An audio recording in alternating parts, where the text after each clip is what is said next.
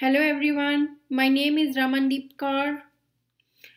Today I will talk about how atomic structure determines how atoms interact.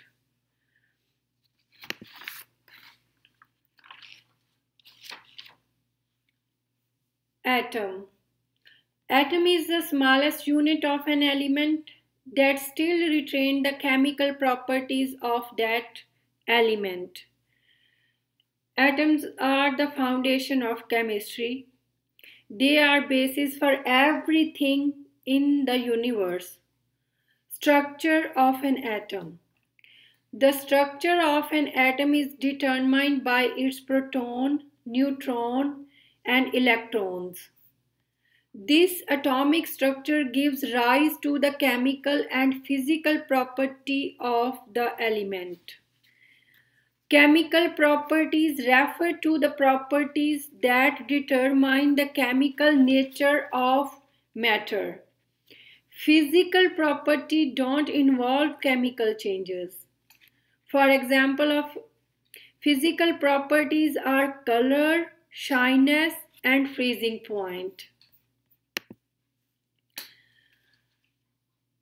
Atoms have a nucleus, that is core of an atom that contain proton and neutron.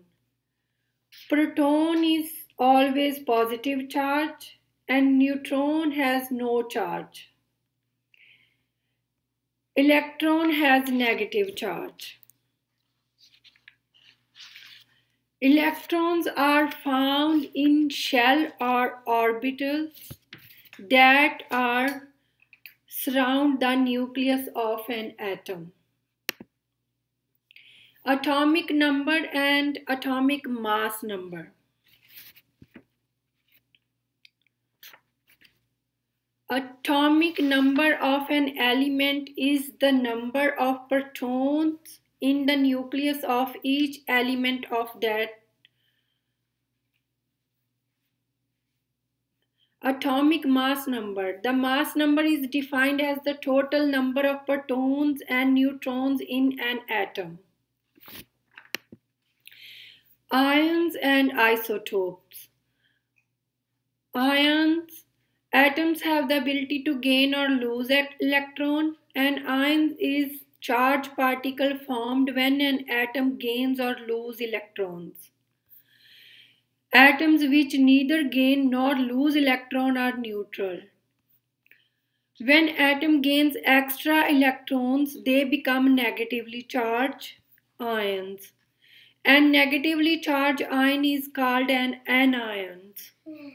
When atom lose electron, they become positively charged ion. A positively charged ion is called cation. Chloride and fluoride are common anions. Examples: sodium and potassium are commonly found in their cation forms. Isotopes.